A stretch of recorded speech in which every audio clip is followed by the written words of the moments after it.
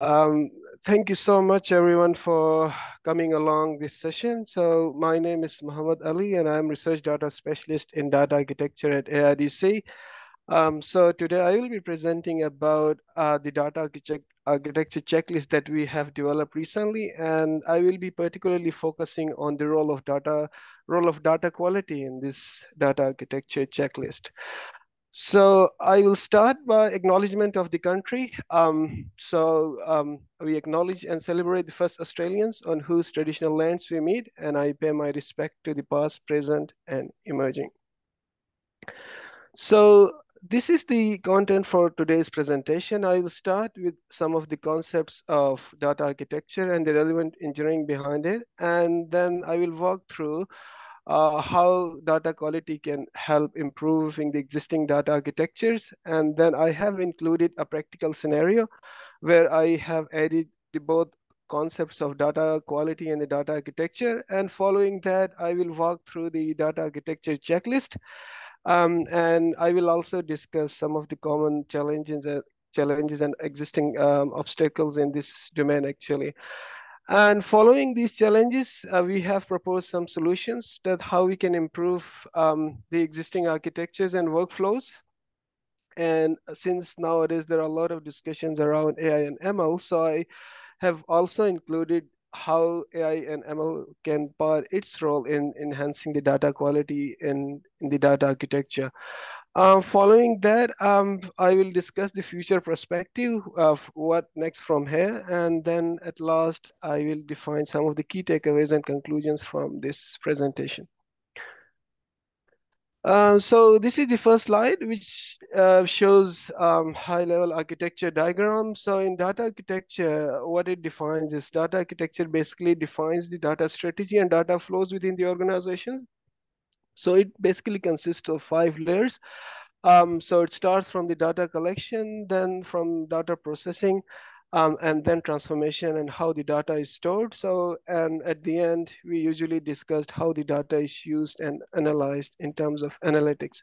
So in this figure, we can see that the first step is started from the data collection and acquisition. Then there are some kind of processing, following by some kind of transformations, and then storage in different databases.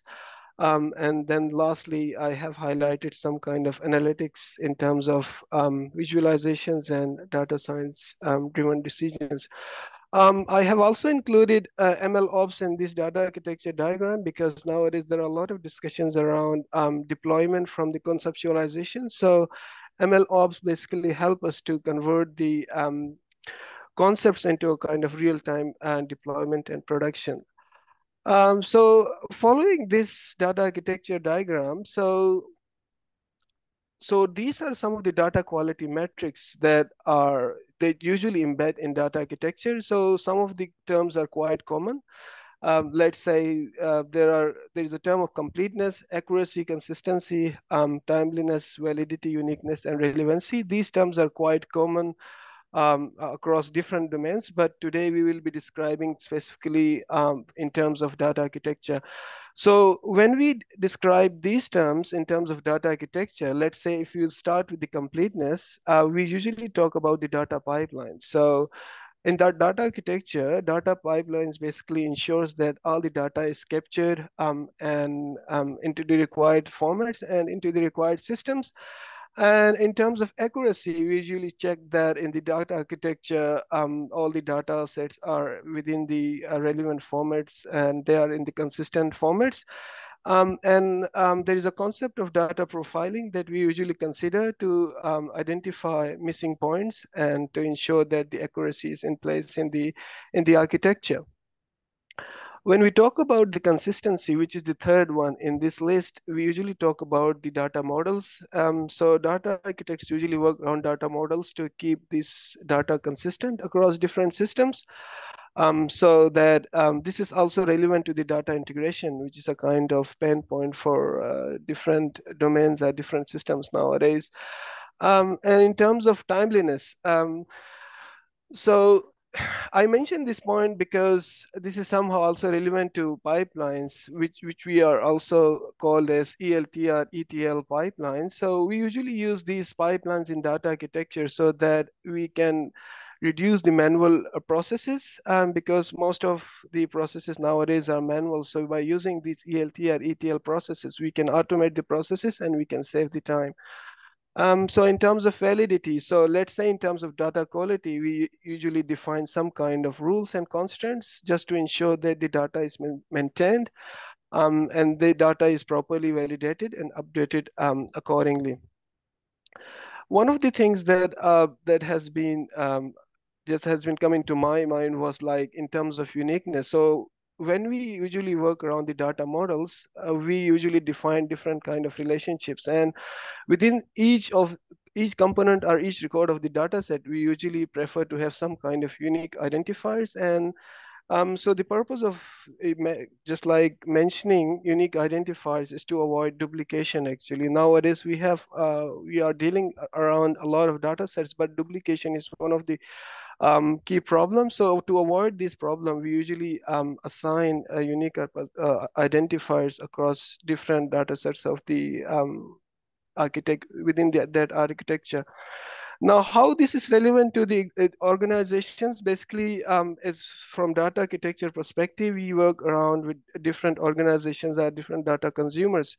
Firstly, to understand what are their needs. So today we are specifically focusing on the data quality.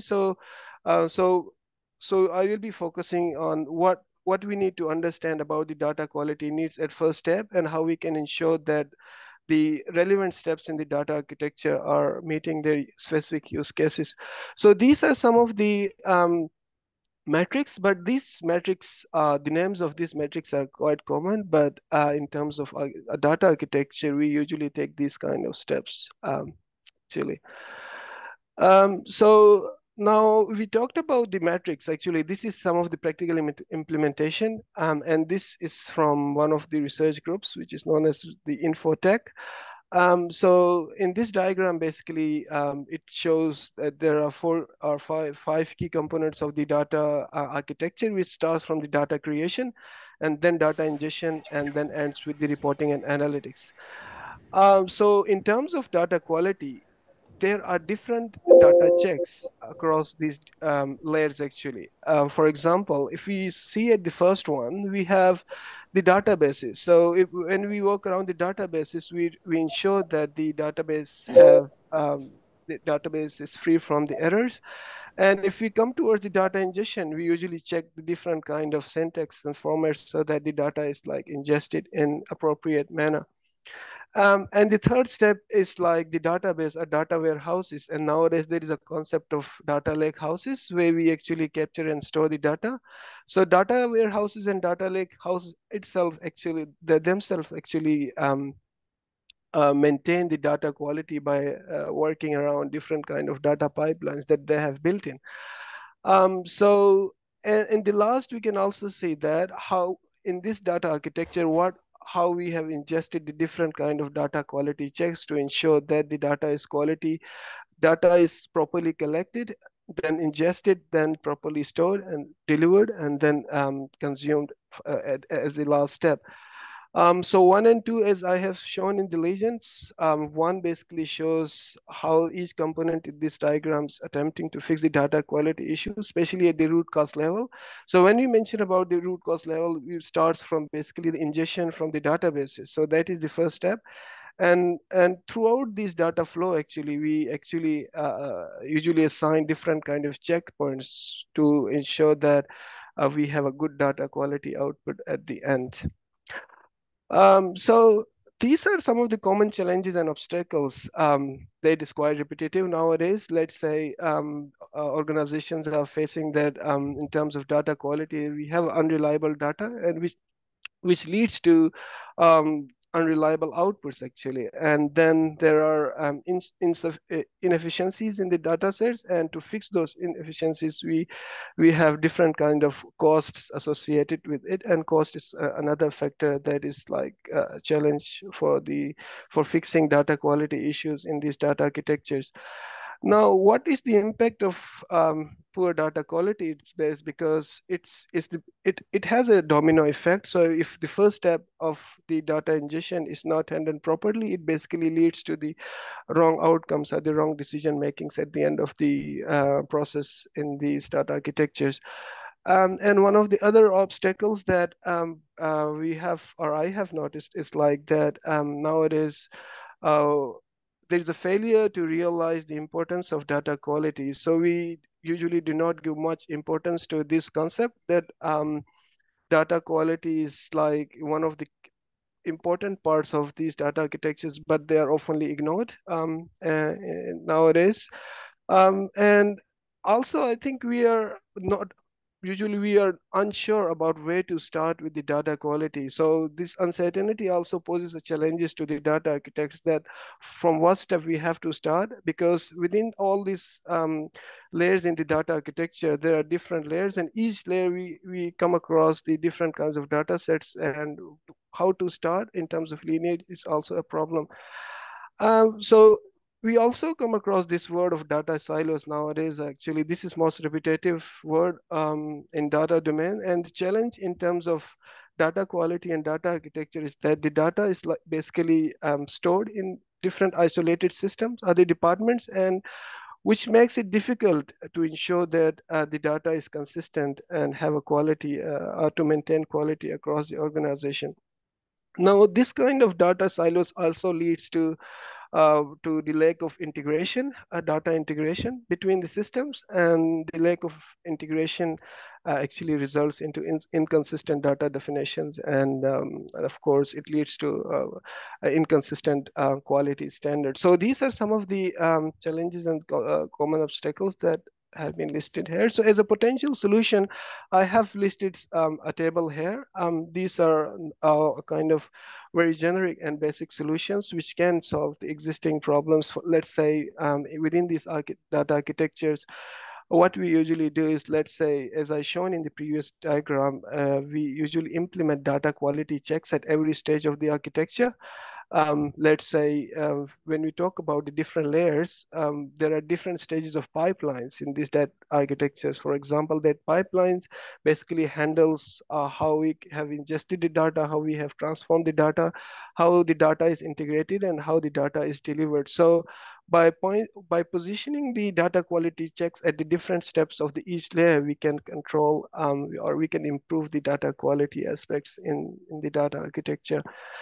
And apart from that, we can also improve the data quality by improving the results that we can usually collect from the data quality checks. Let's say we usually set some kind of thresholds or rules, which says this is pass or fail status. So these kind of messages or different quality scores can also help us to analyze the state and performance of the data quality in the data architecture.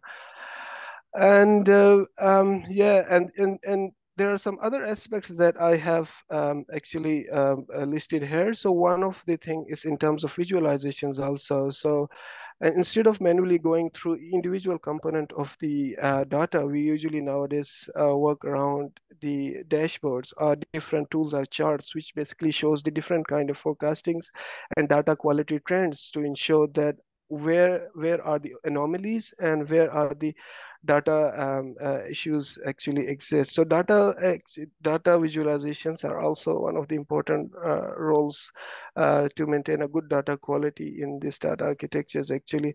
And the last one, I think, is it's a kind of collaboration between the different teams. Let's say data architects usually work with the data engineers and data analysts and data scientists within the organization so that they can effectively communicate about the data quality issues and work on the existing challenges or the workflows actually. So I have to support previous statements. I have added an example of an organization that how data quality is like affecting the data architecture. So the example is, let's say if there is an organization which is like trying to migrate their data from one platform to the other platform, So after the migration, actually, they realized that the migration that they have done actually produced some kind of inconsistent results, and those inconsistent results were actually from the data quality issues, which were ignored at the first step. So what actually has gone wrong in this scenario is like that. While migration from one platform to the other or from one domain to the other, it is necessary that time should be spent on identifying the data quality issues. And the other problem that we usually face nowadays is there are a lot of manual processes to fix the data quality issues, and this manual processes usually leads to the high extension of delivery of time. And now to address these issues, let's say within this organization, what they usually do is they go back again, include some additional resources, and inclusion of additional resources basically also increase the financial burdens and also the associated cost with it. And when we talk about the data quality, let's say in this example, if there are inconsistent results from one platform to the other, then it also initiates mistrust, the issue of the trust in the, let's say, in the new system. If the results are not up to the mark or what it usually supposed to appear in the next platform actually. Now, if that is the issue, then there are certain solutions also. Let's say this is another diagram which I have listed here. This diagram is simple one which shows what are the data resources, and how and what are the other staging areas which can improve the data quality issues in the let's say for in the previous example, from migration from one platform to the other and within the complete data architecture. So the step one, let's say from the data resources, and the second step, which is from moving the data from data sources to the staging area, we have actually we usually, let's say, maintain different kind of checklists to ensure that the data which has been coming from the actual source have some kind of it's free from the data quality issues. Now, in this staging area, we in the data architectures, we usually have a data pipelines, and within these data pipelines, we usually ingest different kind of checklists. Let's say this is one of the checklist, which is, let's say, in terms of operational checklist, that how the data is operating. So there are the 5 steps which ensures that the data which is coming as a raw form should have free from errors, or that data is free from errors by following these 5 steps. Now, when it goes through from staging area to the data warehouse, we usually what we usually checks is like whether it meets the business requirements, whether it is consistent with the business needs. So these are the other checks that we usually implement within these data architectures to ensure that the data quality, the integrity and data quality is maintained within these data architectures. So I listed this because there is a lot of discussions around data within the data, which is metadata. So what could be the role of metadata quality in the data architecture actually? So how metadata actually quality usually impacts the real-time implementation of data architectures. So I listed 5 of them, but they are not limited to. There could be much more than this one, but some of them is like we usually talk a lot about nowadays FAIR, and one of the component of the FAIR is discovery. So what usually metadata usually help is like the high quality metadata actually ensures that the relevant data could be easily found within the data architecture. And in terms of lineage tracking, so metadata can ensure that the data can be properly tracked from its origin from various steps such as transformations and the movement throughout the organization. And in terms of integration, good metadata quality is actually important for successful data integration, because when systems and applications use consistent and accurate metadata, it becomes easier to integrate data from various resources.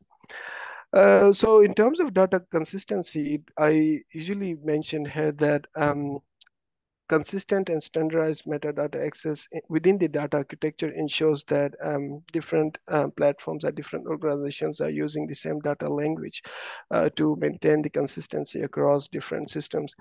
It also supports the data governance and compliance because metadata is one of the foundations for effective governance. It basically helps to set the policies or to enforce the different data management policies actually in that architecture. Now, I have given a bit of overview of how data quality is important for the data architecture. Now, we can in this phase, I will highlight how we can ensure good practices of data architecture and data quality. And for that, actually, we have actually developed a checklist. Which is currently available on the ARDC website. So what we have focused in this checklist actually is that we actually compiled different components of data architecture. So in this checklist, we focused on the 17 areas, which I will highlight in the coming slide. Now, what is the benefit for the end users from this checklist is that after using this checklist, actually organizations can have a better understanding of where their data architecture is at and what areas they need to follow up on. One of the thing I think I should mention is like that this checklist is intended to be used as a starting point for teams or for the organizations to customize, and all the items in this checklist. It's not necessary that they would be applicable to all organizations, and it's likely that organizations will need to add, revise, or remove the item based on their requirements.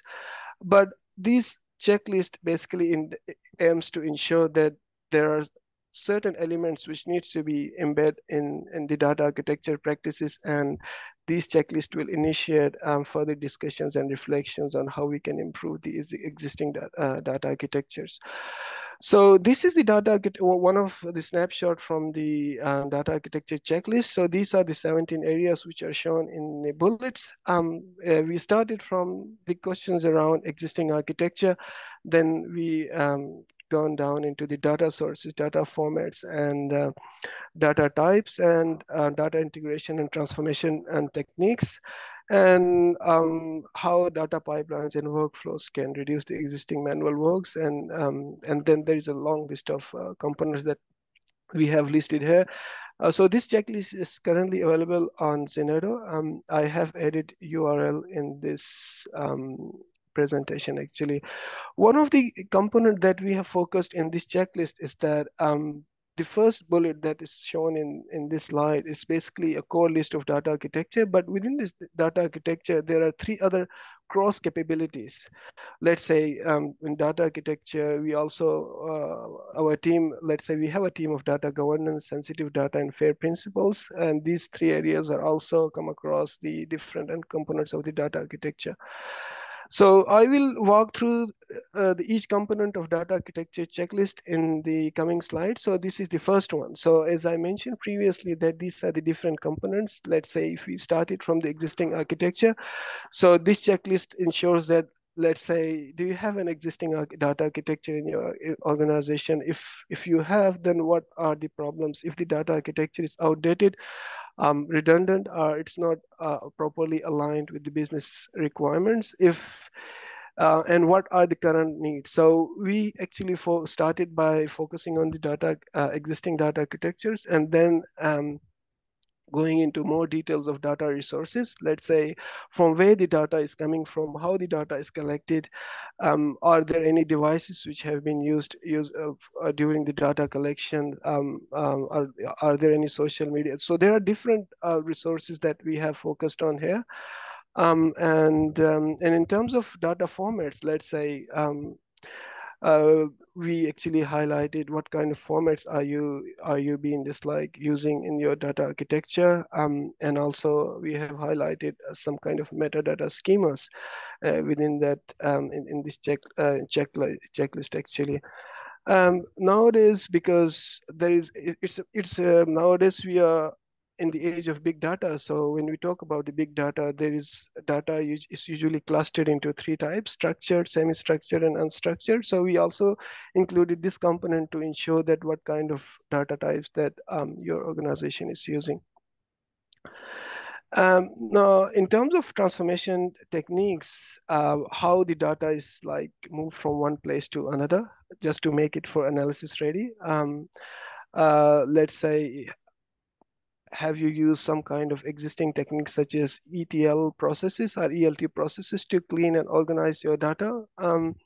And then we also included the effect of pipelines and workflows, just to reduce the manual steps we usually do in data transformations. And in the data ingestion, because there are two kind of data which is basically ingested into different kind of systems. One is the batch streaming, and the other is the real-time streaming. So it's important to design the architecture based on how the data is coming into your system. So whether you are using the batch streaming or whether you are using the real-time streaming for your objectives actually. So if you are using both batch streaming and real-time streaming, and then there is a concept of Lambda architecture, which is the best suited for the data architectures. We also included the component of data storage, although ARDC is not providing storage at this time, but we focused typically based on the repositories or the data warehouses. Let's say whether your data is stored on premise, whether it is in cloud, or whether your data exists both in on-premise and cloud in hybrid situation. One of the key aspect in data architectures is databases. So let's say we have different databases, and these databases are usually are dependent on the data types, whether the data is based on the tables or whether the data is based on a different kind of documents. So that will decide whether it's relational or non relational in terms of databases. So in the third one, we actually focused on the data quality aspect, and which is quite aligned with this presentation also. Let's say, what are the key steps that have been taken to ensure that the data quality is maintained across the data architecture? Let's say one of the technique could be the data profiling. And there are some other techniques and which have been discussed in the previous slides. Let's say automating the data pipelines to ensure that the data is free from the errors. So in terms of data validation, when the data is like has been presented in the last stage, it is important to ensure that the data is like free from any inconsistency, so that the data that has been used in the last stage for decision making should have a clean and proper and appropriate data. So when we talk about the data decisions, it's because we talk a lot about the ML and AI. So even for ML and AI, they are heavily dependent on the incoming data. So it's also important to maintain the data quality for these AI and ML solutions. And in the last, and in the last we have visualizations part. Let's say nowadays organizations are using business intelligence tools such as Power BI and other tools to visualize their big data and to get real-time alerts and predictions of their data sets actually. These are the cross capabilities that usually data architects work with the other members of the team. Let's say data governance. Let's say if the governance is in place in the architecture, for that we have more details on data governance in our website. And our data governance specialists have actually designed those checklists to ensure that the data governance policies are in place actually. And we have also teams on the sensitive data. So when we talk about the data in the data architecture, we come across the sensitive data. So for sensitive data in ARDC, we also develop a guidelines around how we can work around the sensitive data and how it can be useful for the data architectures. When we work around the data or data quality in the data architecture, then we also ensures that the data is like data follows the FAIR principles. So to understand how the FAIR principles are relevant to this component, again, we have a FAIR principles document in the ARDC websites, which can be easily accessed by actually anyone. And I have also included the hyperlinks in this slide. So that was the checklist. So after that checklist, actually, what we realized is that when we talk about the architecture, we mix different kind of technologies within those architectures, because there are different kind of architectures. Let's say this figure shows 7 to 8 different kind of architectures, and each architecture has a different kind of role and responsibility. I have listed, let's say, from data architecture, what usually they look after, what systems architectures they usually look after, what is the role of infrastructure architecture, enterprise architecture. So what is the role of ML and AI architecture? So I have listed this figure just to make to further clarify that that how we can select the right architecture based on the needs, and more details can be found at the ARDC website actually. Now, in terms of solutions, how we can improve these data architectures and data quality and data workflows. So we have actually listed a couple of steps here, because a data architecture needs to keep pace with the technological changes. So these are some of the recommendations to improve the data architecture along with the data quality. Let's say the first step is we have to assess the current state of the architecture. And in terms of data quality, we need to understand what are the requirements of data quality, and we have to apply or design the data architecture accordingly.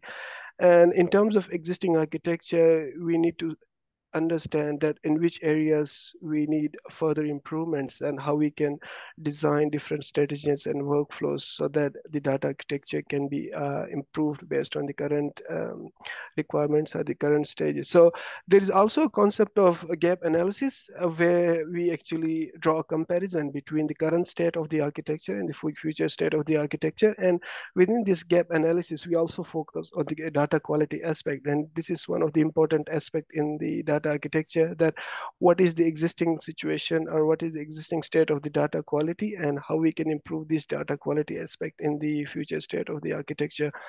And I think a proper planning and roadmap is also important to optimize or to improve the existing data architectures. And a proper planning and a workflow is also, I think, is also important to keep the data architecture up to date. And I think one of the other things that has been coming into discussions was like, we need to promote collaboration between the different members of the data. Actually, if we foster data-driven culture, we can better handle the existing issues, because as I mentioned in the previous slides, that nowadays most of the organizations are working as a silo. So if you promote collaboration between different data teams, then we can handle these data issues within the data architecture more effectively. There are a lot of discussions around how we can use AI and ML for improving data quality in the data architecture. So these are some of the components that I have listed here. So let's say AI can help us in automating the data cleansing and standardization. And we usually do this by automatically impute the missing values, rectify the inconsistencies, and bringing the different standardized formats across the architecture. And in terms of anomaly detection, we usually use in machine learning and AI, we use supervised and unsupervised learning. So this is important because if an organization is working on a big data, let's say petabytes or a big data, manual processes will usually not work. So by ingesting the AI and ML solutions, and by doing some kind of feature engineering, these errors of data quality can be easily identified and rectified. So yeah, so the rest of the ones are like how we can improve the data quality monitoring. Let's say we can improve by ingesting the predictive models, and ingesting the data lineage tracking. And nowadays, um, Data lineage tracking is usually being done by using the historical activities of the data, and usually AI, data science, or ML use different kind of feature engineering to detect what were the historical trends and how we can track these changes for the future. And I think one of the important aspect is like democratizing the data quality. Let's say AI can help us to do this by promoting different kind of data quality dashboards, which could be visible to different members of the team. Now, what could be the how a modern data architecture would be look like, and what could be the key features that we have to focus on? These are some of them. It's not necessary that all these will applicable to the different organizations, but these are some of the key items that we have found that these could be the key features in the modern data architectures. And one of them is the scalability. And the other one is the reusability, because nowadays there are a lot of data pipelines, but they are not reusable. So by introducing scalable and reusable data pipelines, we can combine different kind of intelligent workflows, and these workflows can help us to improve the data quality issues. And the second one is in terms of data integration, because nowadays, let's say from ARDC, where the data is like, let's say, it's coming from different or from various sources. It's important to have a seamless data integration, let's say by ingesting ELT processes or considering other approaches such as data pipelines and event-driven architectures for efficient data integration. Now, there we discussed in the previous slides that how it's important to convert the manual data flows into data flows automation. This is because to reduce the manual data processing and analysis. And in terms of technologies, machine learning can help us to automate these processes. Actually, let's say one of the use cases is machine learning ops, where we use different kind of workflows and pipelines to automate these pipelines and reduce the human processes or human labor works. So it's also important to consider the batch and real-time processing requirements, because some of the data, just like are in terms of batch comes in terms of batches, they are like not comes on frequent basis, but some of them are real time. Let's say in terms of IoT devices, most of the IoT devices, they actually release data in real time. So it's important to consider the requirements for batch and real time processing. So one of the enterprise architect, his name is Charlie Riveri, actually listed 6 essential steps using which we can modernize current data architectures with data analytics and AI, which I have listed here. The other aspect that I have listed is like our data architecture should support both on-premise data and the cloud data needs, so it should be hybrid. And the cost factor is, I think, is there for a long time. So we have to balance the cost and the simplicity within these data architectures. And in terms of data storages, because scalability is, I think, is a problem for most of the organizations. So we can adopt new technologies such as data lakes or data lake houses to address the to address the scalability needs actually. Now, from here is what's next from here is like the guides are the checklists that we have developed, the starting points, and we are welcoming our community to have a look at on these checklists and guides for continuous improvements. And we will regularly review and update these checklists so that we will remain we can remain updated with the evolving data landscapes or the evolving data landscape challenges. So if I will summarize these in 5 key points, the conclusion is that we can prioritize data quality in data architectures. And by doing this, we can avoid the negative effects or domino effects within the data architecture, so that the data-driven solutions should lead to this success, not to the disaster. Nowadays, I think the important thing is it's not just about the fancy algorithms and impressive reports. I think it's also about building trust through reliable and accurate insights. And to develop these, I think data quality is one of the important factor. And in terms of this checklist, these checklists can definitely improve the data quality, but it's not a magic bullet actually. A checklist basically ensures that the key aspects and the key ingredients of the data architectures are in place and considered, and they're addressed in a systematic manner. And by including this kind of checklist, organizations can improve and maintain their existing architectures and also the key components such as the data quality. The last one, I think, which is important one, is like every organization has unique architecture that basically reflects their infrastructure, their culture, and their business requirements. However, I think in every architecture, there are key components, are the key elements that we actually try to capture in the developed checklist, actually.